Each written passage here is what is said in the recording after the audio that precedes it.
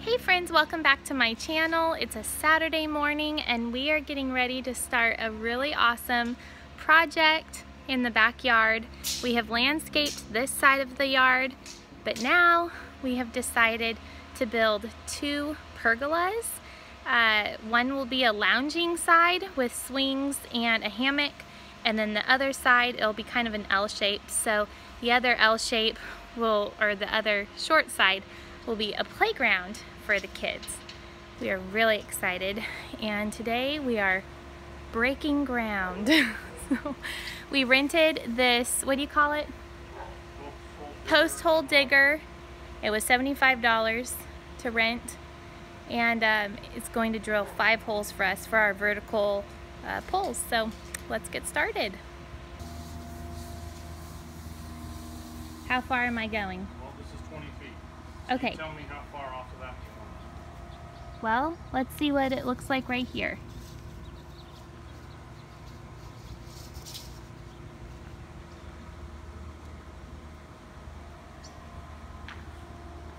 So this side will be 20 feet long. So we're just trying to decide where we want it to go. That gives enough room for walking. But what about a lawnmower? Probably needs to go over a little bit for our gardener.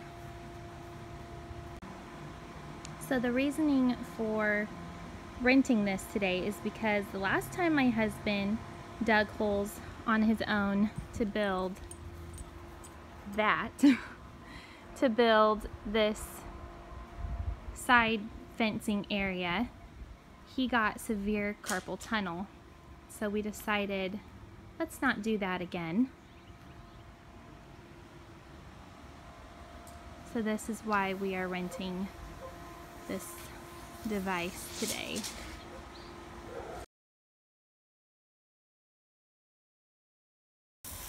So renting this bad boy was worth every single penny. If you do this, definitely get this, because it took us about an hour and a half.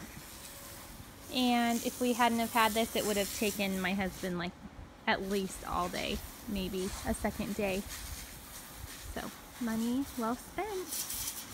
Now we get to put the verticals in with the concrete. Okay, so these are 12-foot posts. And what type of wood is it? Pressure treated. Pressure treated. So it's treated to withstand sprinklers and all that. And that's what we used on our garden beds, and it's worked great for the last few years.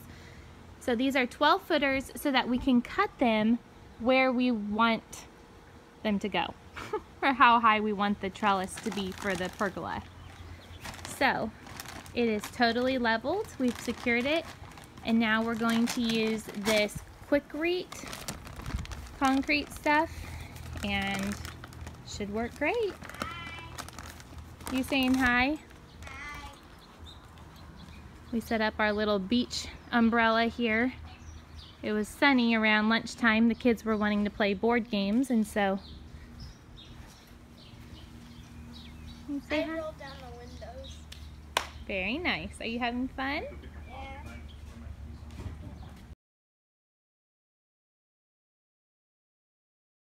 Okay, I also wanted to add real quick the way to put your posts in to keep them level is we are using just pieces of fencing wood and leftover wood that we had in our garage to hold up the posts while we put the concrete in, and we're using a level to make sure that they are leveled. So for those that wanted an explanation, there you go.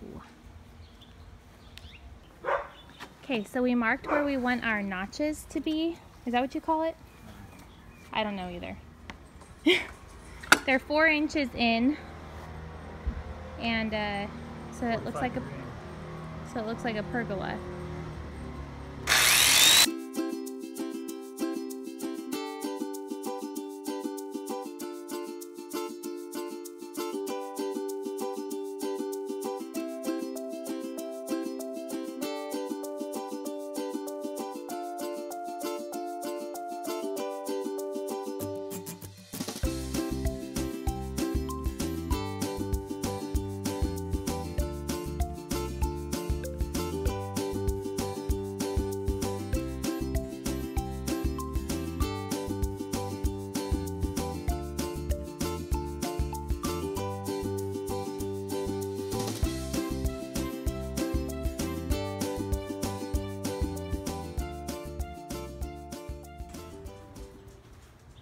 He surprised me out here. I can't believe he put that up all by himself. Check to see what's level. You need to? Well, let's put this one up and then we'll check. Okay. It looks really good, babe.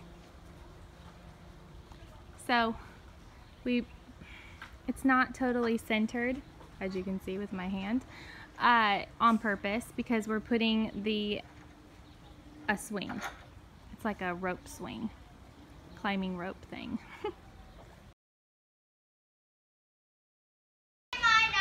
Hey friends, happy Sunday and welcome to day 2 of our project. So last night my husband worked on this a lot. He got all of this done last night. He is working right now on doing the trellis part of the pergola. I guess that's what you call it, because I'm not quite sure. But anyways, he's taking 2x4s and he's cutting them down the middle to make them like 2x2s. And then he's slanting the angles at the top, and they are 3 feet long each. So, the way that we did this, the only way that we could really figure out how to do this right is to hang one here and hang one at the end. Take the measurement, split it down the middle, and do the middle one. And then take the length of the middle one over, and then put one here, and then put one there and there. So I hope that makes sense, because I don't know how else to explain it.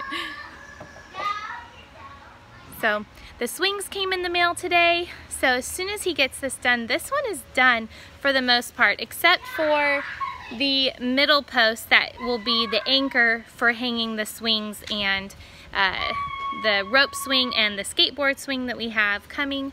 And so that one hasn't gotten here yet. But I'll show you that along the way. So hope you're having a great day. Okay, so this is how far we got on day 2. So we finished the slats at the top and we put up the kids' climbing rope swing. There's a little frustration going on, and it's like, Bayou, are you going to the bathroom? Yes, you are. And my husband just had to kind of walk away from it tonight. So it's pretty wobbly. Of course, you're going to be seeing this when we already come up with a solution, hopefully. But we're pretty bummed because even this one is wobbly. So all afternoon, we've been coming up trying to figure out different solutions. We've been on YouTube, we've Googled it, we've seen what other people do. And what's interesting is so many people have such a similar looking pergola, and yet tons of swings on it, and they don't do anything, and they use 4x4 posts like we used. So the solution that we're going to try first, of course we're over budget, which is kind of frustrating. It's part of our problem, is that we're over budget, but it doesn't matter. It has to get done. It has to be done right. Happy day 3 of our backyard project. So we're coming up with a solution to keep the pergola from being wobbly. Let me turn the camera around and I'll show you. Okay, so we're doing 2 things. We're going to brace just the insides of this pergola with these 4x4s. These are actually extras that we're hanging. There we go. Hanging from up there. They are braced with bolts and nails. We are also, and we can't do the outsides obviously because this one is too short, but we're also going to put 2x6s flanking both sides, this side and the back side, making them real snug and tight there. So I hope that helps. My husband went to go get the wood right now, and we just got the hammock swings and the hammock in the mail, well, not the mail, delivered today. So we're super excited.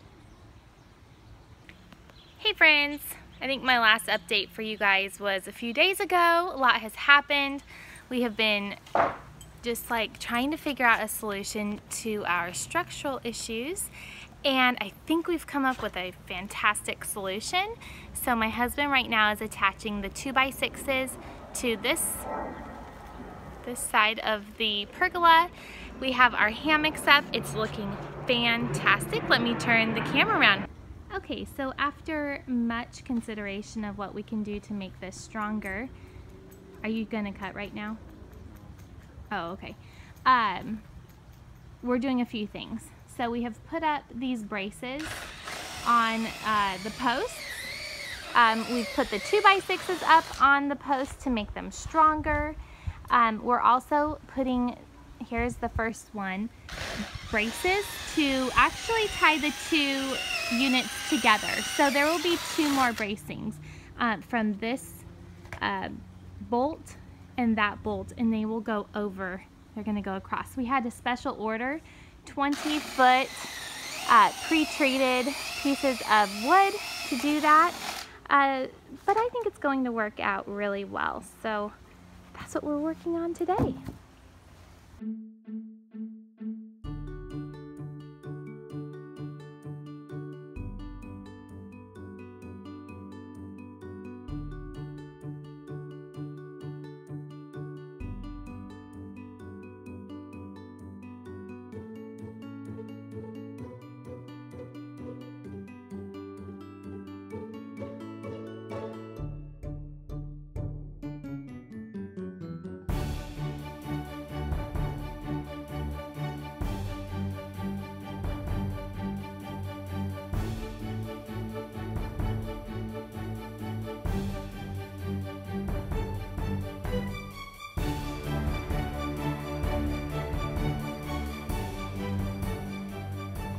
Hey, I think we are on day 8. There have been 2 or 3 days of breaks. First of all, we had to special order this wood that will be for the bracing, and my husband deserved a good little rest because he's done so much. So we finally got the wood in, got it transported here. He's cutting it now and bracing it up on our pergolas. Let me show you. Isn't it gorgeous?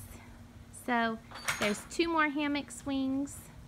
We have 2 purple ones and 2 orange ones that can go over there if we don't want the long hammock there.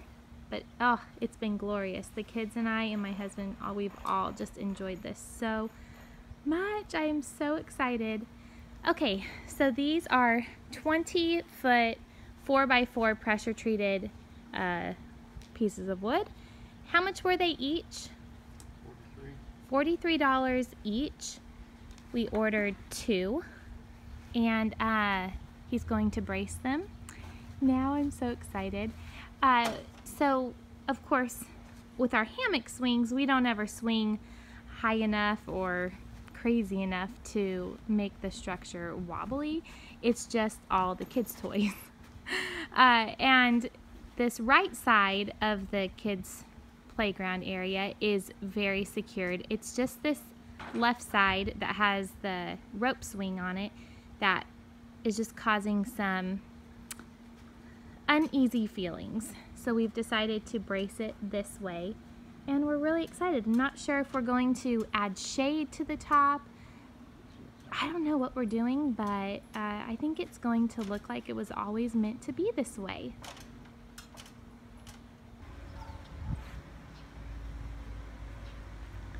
Project is done. My husband actually just completed it just minutes ago. And this was the perfect solution. It added so much support to the swing set. The kids absolutely love it.